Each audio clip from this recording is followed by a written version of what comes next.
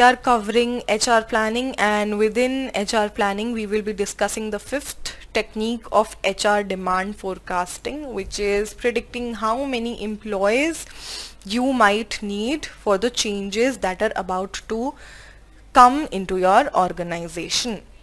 Now we are doing the Delphi method, and the Delphi method relies heavily on the consensus of managers. So this happens with discussions, with questionnaires, and after extensively working on whether we should hire these many people or what should be the ideal number of people being selected, is determined here by this method.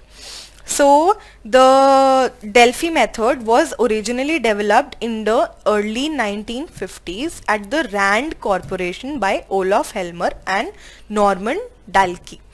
And yes, the aim of the Delphi method is to reach a consensus, and this is done after several rounds of questions and discussions. So let's understand how the Delphi method works. So all the managers are given a questionnaire, and they tell, or they, according to them, whatever is the right number of people that should be hired, they give that out. Now this number is now discussed within the HR managers, so they can present their points, they can argue, they can say that okay, I think your number is wrong.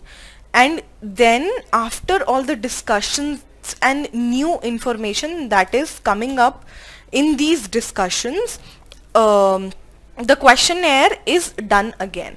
Now if the managers want to change their numbers or want to change their figures, they can. If they think that they made a right decision in the first time, that is done. Now on the basis of this consensus by all the manager, the HR demand forecasting or the demand forecasting of HR is determined by the HR.